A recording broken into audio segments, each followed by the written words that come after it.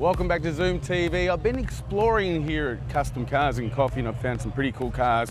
The owner of this 57 Chev. How are you? I'm Aaron. How are you? Aaron, Rob, very well. I love your car. I love the paint job. I love the style. I love the name. When you've got a Chevy, well, you're in an elite club.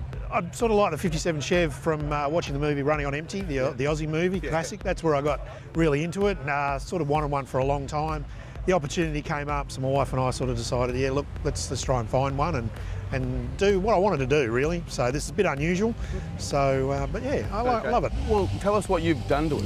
Well, it's very modified. It's run on a big block Chev with a 4-speed auto, running into a 9-inch Ford diff. So yeah, it's got custom interior, digital dash, the bucket seats are out of a Saab. Okay, now what is it that you love about your car that gives you that smile? Oh, I don't know, I suppose, you know, talking to people about cars, I like cars.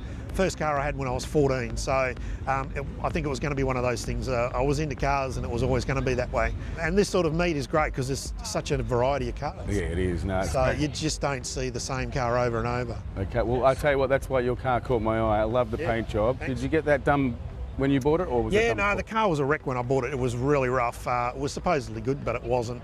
So I did all the body work myself and then had a guy paint it. Well, you've done a great job. Great Thank to you meet very Rob. much.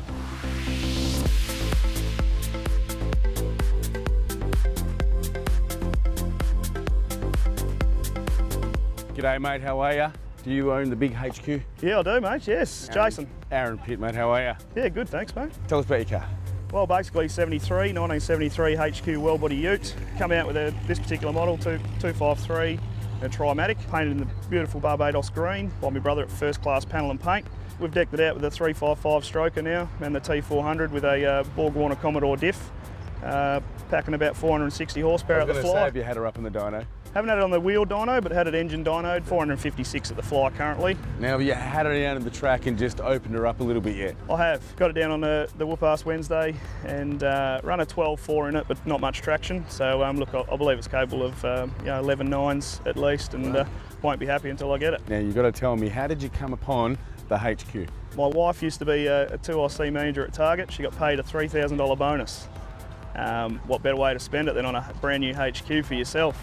Look, she wasn't overly happy about it, but originally bought it, it was black, it was rustic, it's safe to say, sheepskin covers, all the jazz. Probably had it for about 8 years now, and wasn't pretty when we first got it. A lot of late nights, blood, sweat and tears, but look, yeah, it's paid off. Well, it has paid off. You've got a beautiful car. Keep polishing it, okay?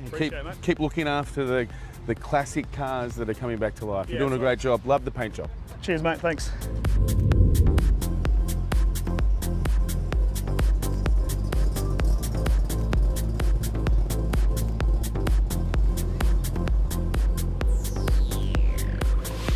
Mate, how are you? Good, thanks, buddy. I couldn't help but hear the rumble of your car. I'm Aaron, how are you? I'm Rob, pleased to meet you. Now, this is tiny. It's cute. How long have you had this, Rob? This has been on the road since 1990.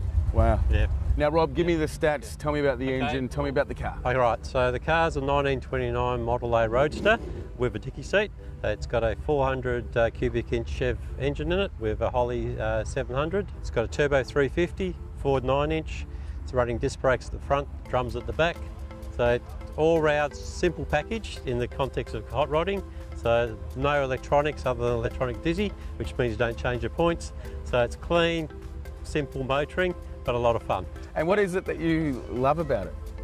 It's topless. It's topless.